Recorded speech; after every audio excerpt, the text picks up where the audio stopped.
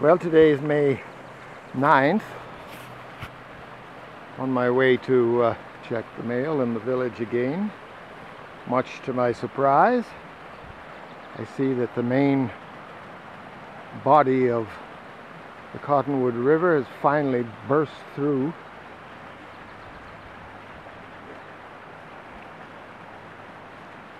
And is flowing straight down in a line towards the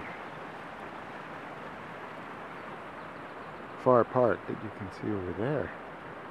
The water here, some water is still overflowing, but I imagine after runoff this whole area here will be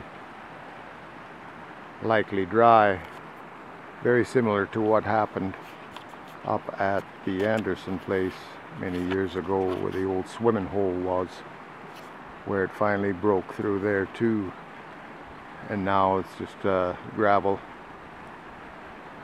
Wow, that's quite remarkable. Must have been quite the rush when it eventually made it through there.